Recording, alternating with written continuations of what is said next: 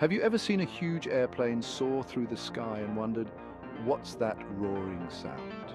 That, my friends, is the sound of a jet engine hard at work. In simple terms, a jet engine is like a really powerful fan. It sucks in air, mixes it with fuel, burns the mixture, and then blasts it out the back, creating a whole lot of push, which we call thrust. This thrust propels the airplane forward, defying gravity and taking us on amazing journeys. Now, let's break down how this incredible feat of engineering works, step by step. Just like a car engine has different parts that work together, a jet engine also relies on a team of components. We'll explore each of these key players: air intake, compression, combustion, and exhaust. Get ready for some high-flying science. Imagine you're holding a straw in your hand. What happens when you put one end in your mouth and pull in air? That's right, you create suction. A jet engine works on a similar principle, but on a much larger scale.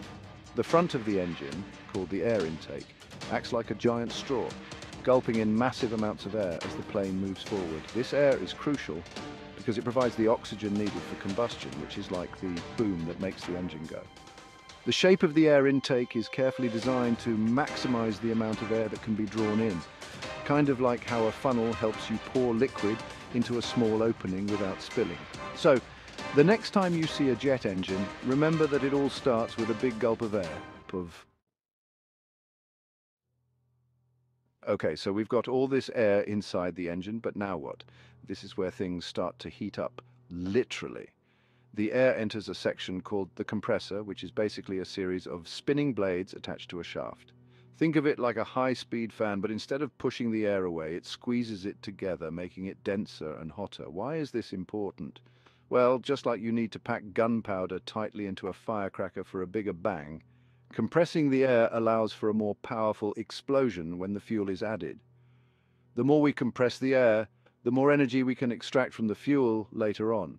It's all about maximizing efficiency and creating the biggest boom possible. Section 4, Fiery Business Combustion Explained.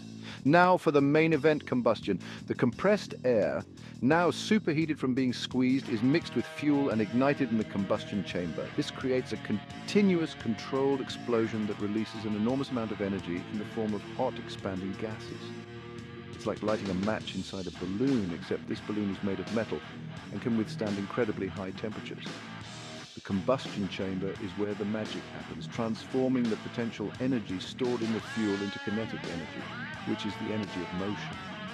This powerful blast of hot gas is what drives the next stage of the process, where the real pushing power is generated. Section 5, Blasting Off, How Exhaust Creates Thrust. Remember Newton's third law of motion? For every action, there is an equal and opposite reaction. The hot, expanding gases produced in the combustion chamber need somewhere to go, so they are forced out of the back of the engine through a narrow opening called the nozzle. This high-speed jet of exhaust creates thrust, propelling the airplane forward. Think of it like this. Imagine you're standing on a skateboard holding a fire extinguisher.